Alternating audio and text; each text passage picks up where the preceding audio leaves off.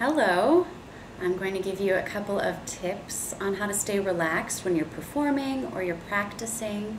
This is mainly geared towards singers, but pianists and violinists, oboists, everyone can take these little massages into any part of their day, whether it's taking a test, whether it's performing in front of your parents, or whether it's performing on a big stage. So you're going to want to sit up very tall, nice and straight, with a good posture like you were about to play the piano or about to sing. It means the back of your neck is long and your chin is level with the floor. Your both feet are flat on the ground, no crossing your legs. And this will, you should maintain this posture the entire time. Your neck and your jaw and your tongue create a lot of tension in your body, and that can help keep your adrenaline levels high. We want to relax these muscles so that you feel a little bit more comfortable. So to start, you want to work on big muscle groups before you work on small muscle groups. So your neck muscles are in use way more than your jaw muscles. So you want to take your hand like this and pull your head over to the side with your ear towards your shoulder. You want to hold this for about 10 seconds and then very gently release, no slingshots, okay? You want to do it to the opposite side as well, keeping this side of your neck long and keeping a light pressure on the side of your head while you do it. And after you release that, you want to go towards your jaw and your face muscles. And these are really easy to massage because you can do it without your fingers. So have you ever made lots of silly faces in the mirror?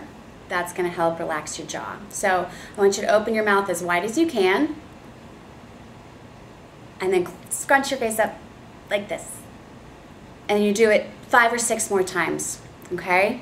And that's gonna loosen up all of these muscles in your face, in your forehead, in your nose, in your jaw, in your tongue area, okay? After that, I want you to move your jaw around like this, okay? Not too much, not too crazy, but you definitely wanna move your jaw like this so that it unhinges a little bit more than it does when you're speaking, right? After you've done that, I want to take your fingertips, massage your jaw hinge just a little bit. You might notice that these muscles are very tender, so you don't be too rough, very gently. And all you have to do is just massage the muscles like so, okay? As you do this, you might notice that it feels as if you know, you're hurting yourself. You're not. It's just you never really touch your muscles in your face like this before. So like if you're touching your toes for the first time in 10 years, your hamstrings might feel a little tight. So you want to go very slowly and very gently. After you've done this for a couple of minutes, I want you to take your thumbs and gently massage your tongue, which is right underneath your chin. And you'll notice that these muscles are also tight. Because your tongue is one of the strongest muscles in your body, you want to keep in mind that it is also very stubborn.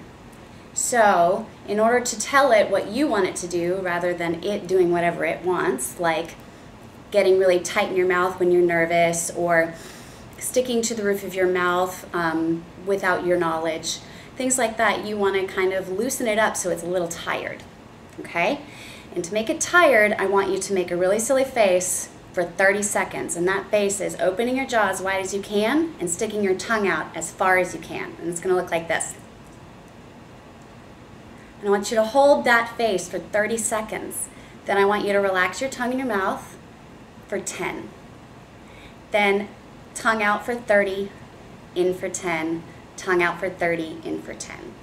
You will be amazed at how much that relaxes your tongue and your jaw and your neck. And then you can go on to a practice session for singing and feel immediately more flexible with your voice. You can sit down to the piano, you can feel a little bit more confident, and you're not so tight and tense like this, and maybe you're not gritting your jaw.